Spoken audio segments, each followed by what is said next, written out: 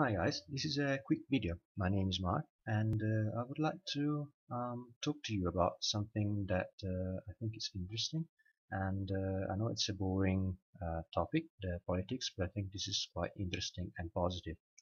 So first of all, I would like to apologize for my accent. Unfortunately, I'm not a an English native speaker, and what I'd like to discuss today, it's called the Movimento Cinque Stelle, which I guess is loosely translates in English as five-star movement, where five stars are an indication of excellence in the view of the founders of the movement. Now, the reason I'm talking about this is because it has become a big thing in Italy because they managed to collect a lot of votes in the last round of the administrative elections. They got key people in three cities. One is a very big city for Italian standard that it's called Parma. And it is a very interesting movement because it's not a canonical party, but it's actually be funded by people belonging to a particular blog. And to spicing things up, this blog is being founded by a comedian, which sounds kind of strange, but that's the reality of the thing. Now, this comedian, he's called Beppe Grillo, and he's a brilliant comedian. And recently, well, a few years ago, he started to bring forward new ideas about environment, the use of energy, and progress and development. Now, it also started a lot of accusations towards the stale and old Italian political class. And he managed to gather a big following of people and finally organize them in a political movement with a very clear program, which is becoming rooted in the population, especially at the regional level. And why I think is interesting, it's because it's something that's unheard of. It's something that's really new in Italian political scene, and it's something that it's nice to mention to people outside of Italy because normally we can make fun of the Italian political scene because it's very old and it's corrupted, and it's normally a very bad image outside of Italy. I know because I've been working and living outside Italy for more than 6 years by now. However, every now and then things like this happen, and this movement, it's something really refreshing, and it's a way for people to exert direct control on politics and to take in their own hands their destiny.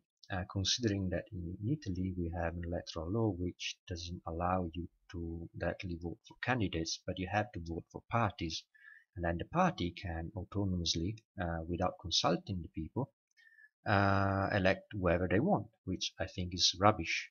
Anyway, sorry for this.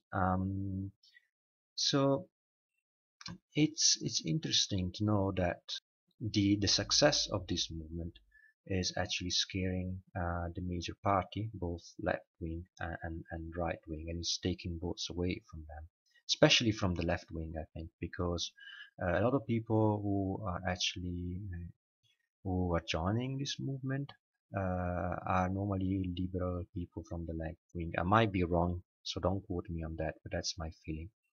Now, a very interesting thing about that as well is that this movement is a very low budget movement, and it hasn't been advertised so much as the other parties we have in Italy, and yet it's managed to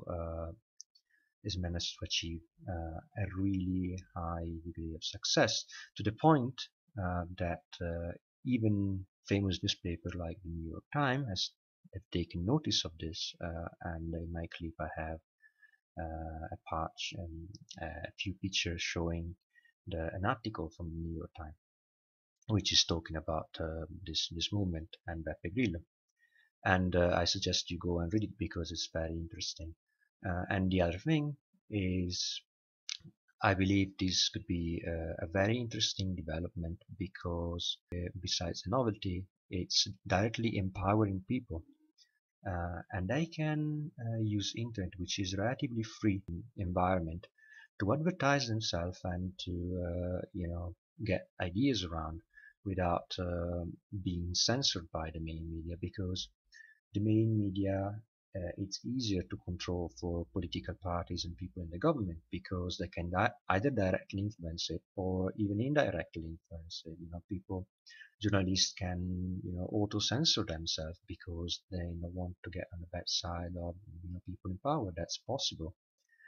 And internet is not like that. And also, if I say something stupid, like if what I'm saying to you right now is rubbish, then people can correct me, and this is possible. While in the media, nobody can correct you, because in order to correct something that a journalist has said, I need to get access to that media, get a space in that broadcasting, and say my opinion, and hopefully it doesn't get butchered and cut in, and to make it seems like it's the complete opposite of what I wanted to say. So I would be very interested in you guys' opinion. First of all, I think this is very positive things for Italy, and I hope it continues, and I hope it expands. But I also, would like to know if in your countries you have something similar. If you think that internet could be something that we want to revolutionize politics, or if it's something that canonical parties should be scared of.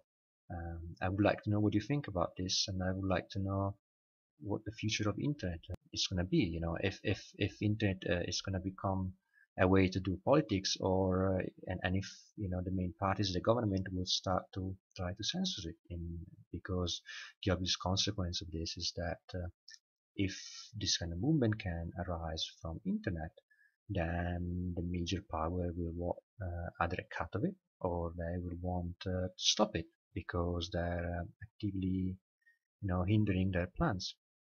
Anyway, thanks for listening to this long ramble, and have a nice day.